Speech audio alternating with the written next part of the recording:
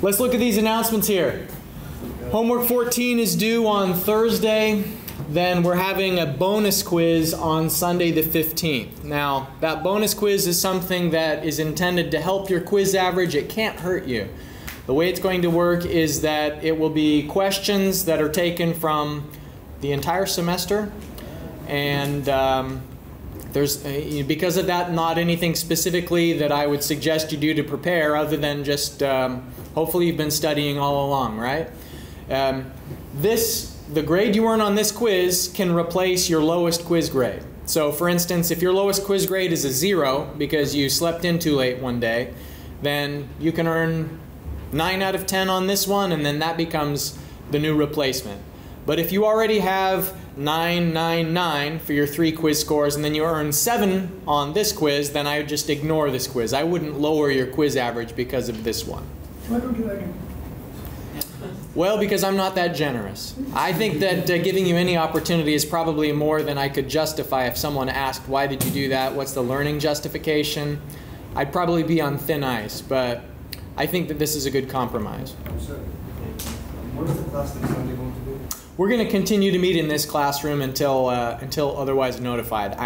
I need to look one more time, but I don't think we're actually going to do anything more on Excel the rest of the semester. But if we do, then I'll send an announcement to let you know. So the material for the quiz is everything? The whole semester, the whole course. Excel and not Excel?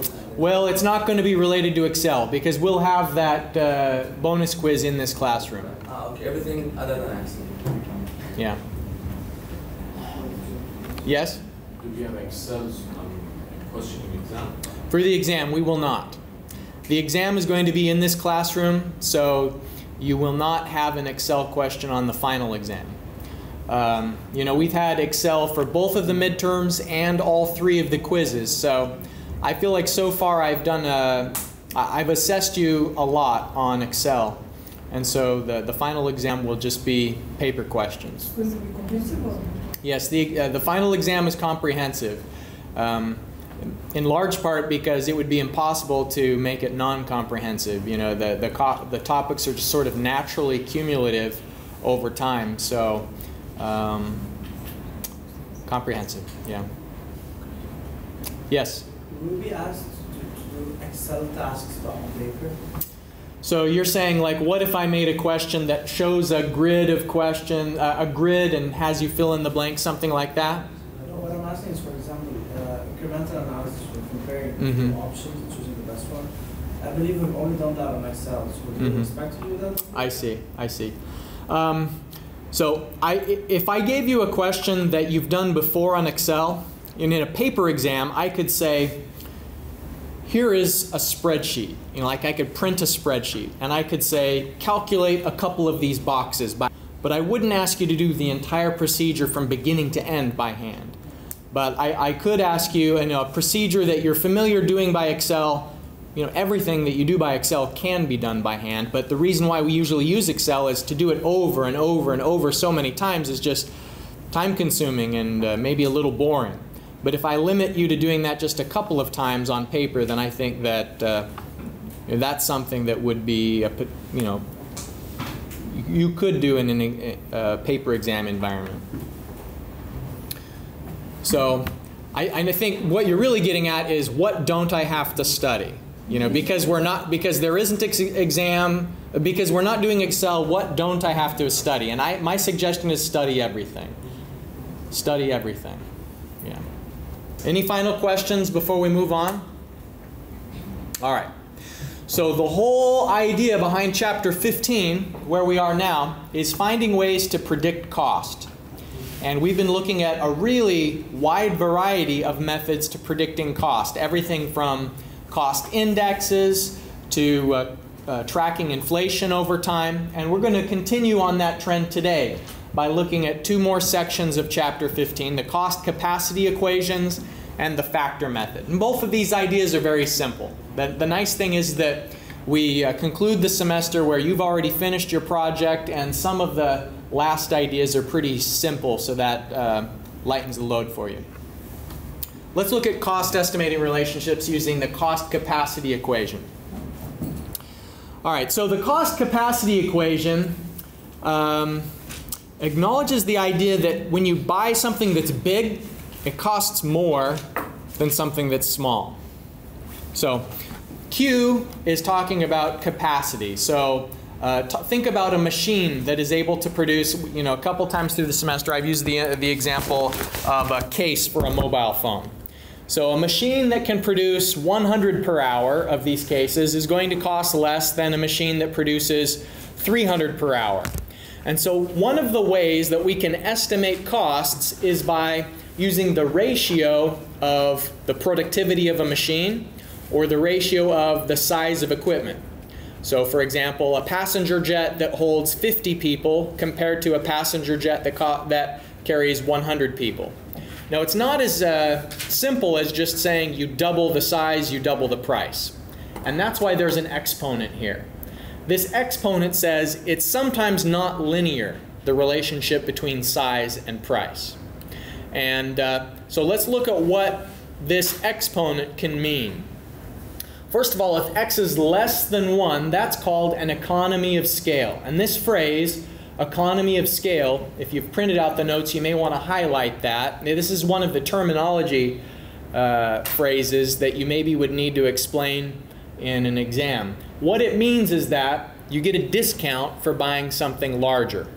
Not that it actually costs less than the smaller item, but per seat or per capacity, the price is getting cheaper and cheaper. So if we were going to draw a curve that showed the capacity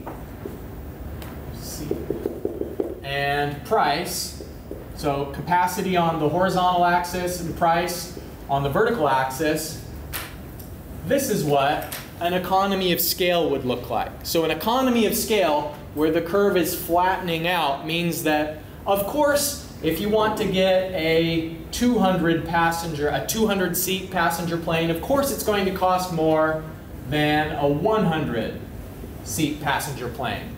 But it's not double the price, it's less than double the price. And so the curve is flattening out. That's an economy of scale. Now, as you might expect, x is greater than 1 is called a diseconomy of scale. Now, an example of a diseconomy of scale where it actually costs, you have accelerating costs, would be, I don't know from experience, but I've heard that when it comes to launching things into space, that to make it a little bit bigger costs a lot more money. You know, if you want to launch a satellite that is 200 kilograms, that's going to be a lot. You know, I'm getting a warning here. All right. If you want to launch a satellite that's 200 kilograms, it's going to cost a lot more to launch than a satellite that's 100 kilograms. There's just something about the extra capacity that costs a lot more. Now, another example of that, I've been looking at reserving cars. I've got some guests who are going to be visiting me here in the UAE. And if you want to reserve like a Nissan Tita, such good deals out there. It's so cheap to reserve like a small car. But if you want maybe a van, a minivan that can hold 7 or 8 people, the cost is 4 or 5 times as much. So you're better off getting 2 small cars instead of 1 large car, just because there happens to be a diseconomy of scale. The larger size is more expensive. So the curve, instead of flattening out, it's getting progressively steeper. So that's when x is greater than 1. And when x equals 1, that's talking about a linear relationship. And so if you're 100 tons of coal, you're going to pay 1 price, and 200 tons of coal, they're not giving you any discount for buying a lot. It's just going to be double the price in some cases. So they call that the correlating exponent, the thing that relates whether you have an economy of scale or a diseconomy of scale. So here's an illustration. Let's take, for instance, a water treatment plant. And some of you, I think all of you, are eventually going to be taking 351. You've registered for your courses already, right? Environmental? Yeah. Anybody taking environmental in the fall? Okay. So you're going to learn about water and wastewater treatment. One way of talking about the size of how big a wastewater treatment plant is, or a water treatment plant, is something that's called MGD. And that stands for million gallons per day.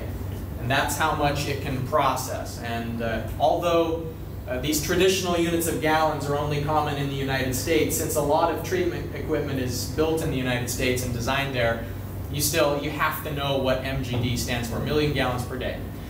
So let's say that we have a known plant that is 0.5 MGD, and we are interested in a treatment plant that will do 2 MGD. We have the cost data. C1 is 1.7 million. And then the correlating exponent, x, is 0.14. So we can predict what the cost of the larger plant is going to be. This larger plant that's 2.0 MGD, what we'd simply do is we'd say C2 is, and now we have the first price, which was 1.7 million. The ratio of the two sizes, 2 to 0.5, and we take it to the power of 0.14. And when you do those calculations, I think I've already solved it here, it should be 3.55 million. So $3.55 million in this case. So this correlating exponent of 0.14, that means that since it's less than 1, we get an economy of scale. That is $1.7 million for a small plant, and not too much more money. You know, you're roughly doubling it for 4 times the capacity, 4 times the treatment capacity. Is there a question? I'm getting to be 2.06, which is a bit cheaper.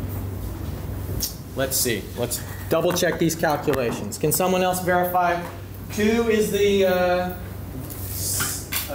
2 is the Q2, right? 2 MGD, and 0.5 is the Q1. So it's 4 to the power of 0.14. I got 2.06. 2.06? Okay, I guess I need to update these calculations. 2.06. Thank you for checking that. I'll have to double check my notes when I get back to my office. All right. Sir? Yes? How the correlation exponent is calculated? Yeah, how do you know? How do you know about the correlation exponent? Good question. What you can do is, here is a table from your book of typical correlation exponents for different type of equipment. And the way that they found this information out is you just call up vendors. You know, you would call maybe, for instance, a pump manufacturer, and you'd say, how much is your small pump? How much is the medium pump, the large pump? And so the correlation exponent, what they would do is you would actually gather pricing data, and then you would fit the curve to the pricing data, and you'd find out what is the correlating exponent that causes the best fit to the data that you've gathered. And so here from our textbook is some information related to water and wastewater treatment plant.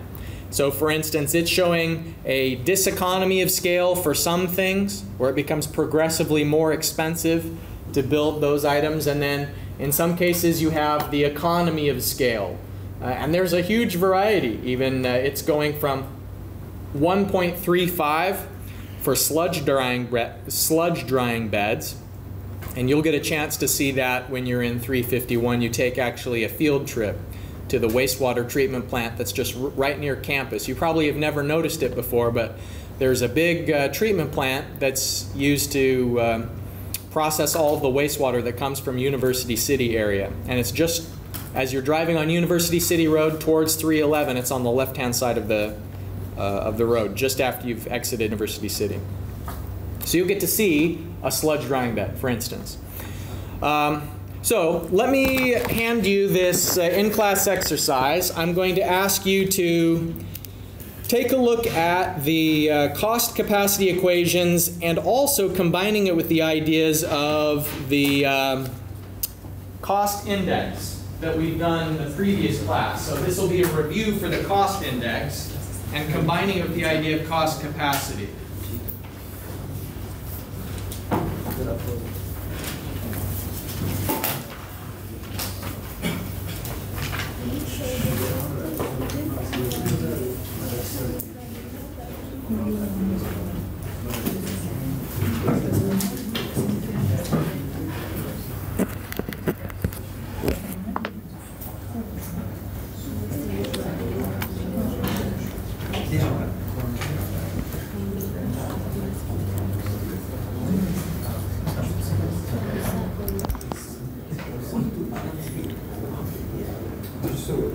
All right, let's look at this. Let's look at the situation here. So the pricing data that we got back in 2010, we know that things are going to be more expensive in the future. So the first thing we have to do is we have to account for inflation.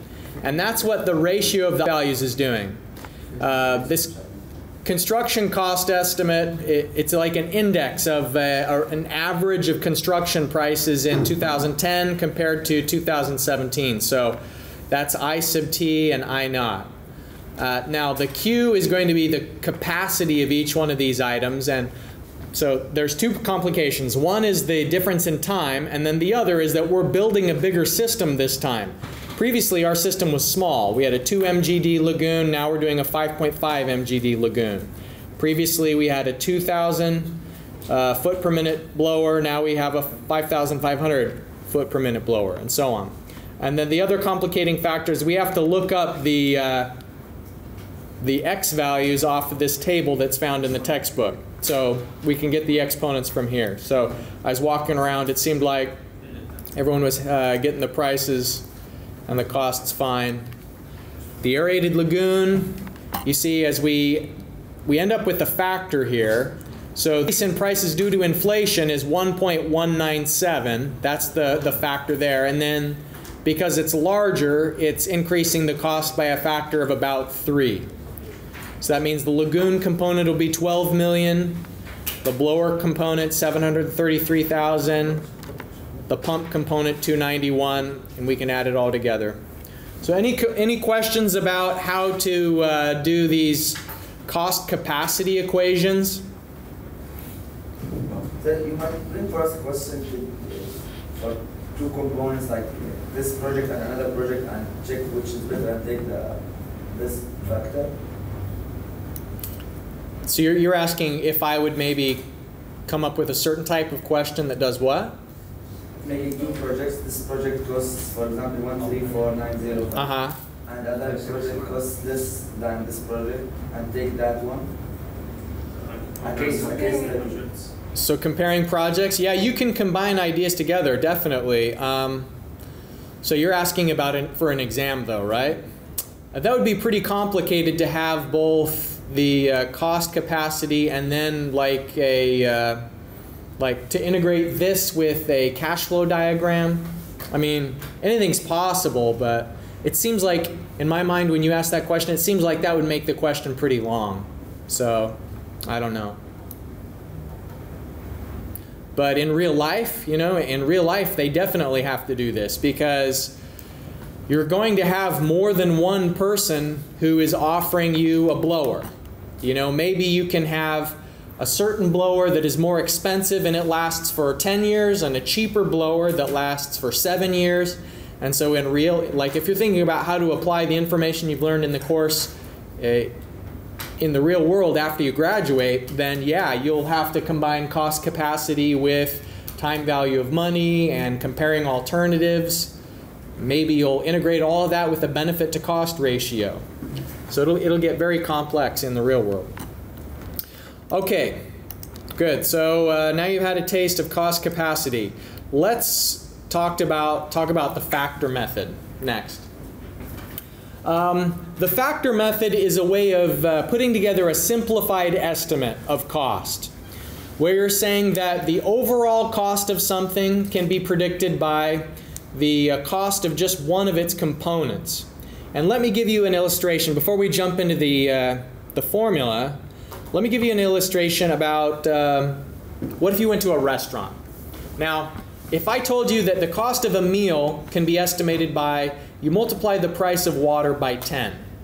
So if you go to a cafeteria and they're charging 3 dirhams for a bottle of water, then according to this approach, you could estimate, just roughly, that the meal will cost 30 dirhams. You know, the 10-to-1 factor. That, of course, you're buying other things than besides water, but you can get an idea if you're at a cheap restaurant or an expensive restaurant just by what they're charging for water. So if you walk into a restaurant and you're looking at the menu and they say that a bottle of water is costing you 20 dirhams, maybe you want to stand up and walk out, right? Because you probably don't want to spend 200 dirhams for a meal, maybe not yet. Maybe you'd rather save your money for other things. But that's the main idea behind the factor method. It doesn't only apply to meals. It's just the idea that you can estimate the price of a building by how much concrete is going to be used. And the building is more than concrete. It also includes reinforcing steel. It includes the electrical systems, the water systems, heating and cooling. But if you have an idea of one thing, then you can extrapolate the entire cost based on everything else. So let's look at this formula. The formula is saying that the total cost can be estimated by a cost factor, H. And so here I was saying H is 10. That idea that the cost of the meal is about 10 times the price of water. And then C sub E is the cost of a major component of whatever it is you're predicting. So we can take this approach and also include the indirect costs.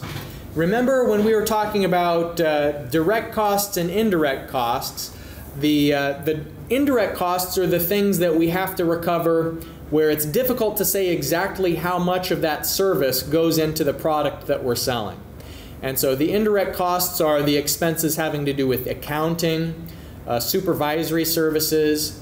It may be the electricity or the rent. It's just the things where it's tough to say exactly how much of it goes into the certain item. And so what we do instead is calculate just a percentage.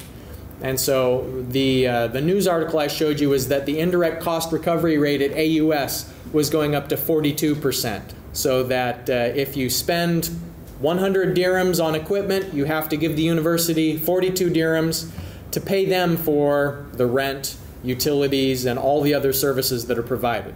So what this formula is doing is it's showing you how to account for indirect costs when you want to find the cost of the project as a whole, and you have the major equipment that you need to pay indirect costs on the major equipment, and then you need to also pay the indirect costs on the, well, this is showing you that the direct cost factor, what fraction of the costs are the direct costs, and presumably if you know the price of a major equipment, C sub E, that's going to be something that you can estimate directly. And then the indirect costs are added on top of the overall costs. So on the back side of the paper, next to, after the X factors, I've got part 2 of the in-class exercise where we are looking at a diesel generator. You know what the delivered cost is going to be of the diesel generator. You know the cost of the concrete pad, the cost factor for training, and the indirect costs. What I'd like you to do is apply all of those cost factors and the price of one item that you know here into this equation. So the sum of the direct cost factors multiplied by the one item that you know the price for, and then you put the indirect costs on the outside of that.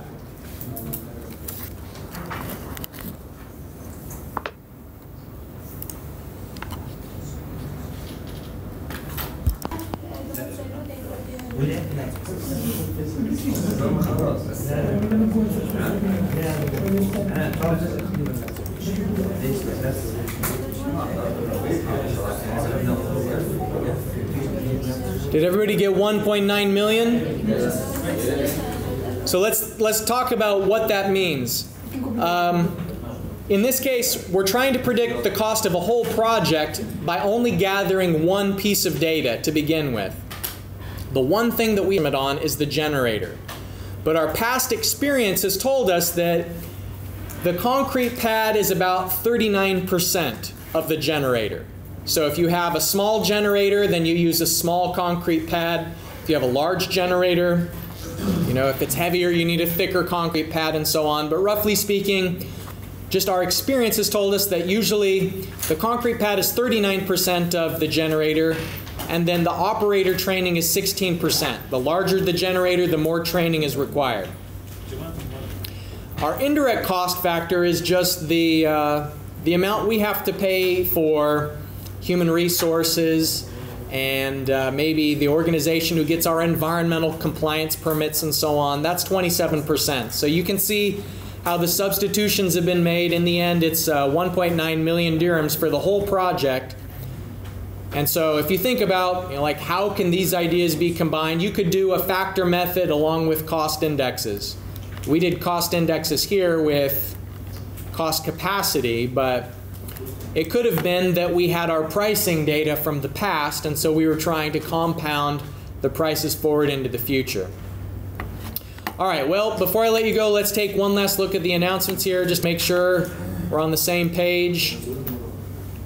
Your next homework assignment is due on Thursday, and then a week from today we'll have that bonus quiz here in the classroom.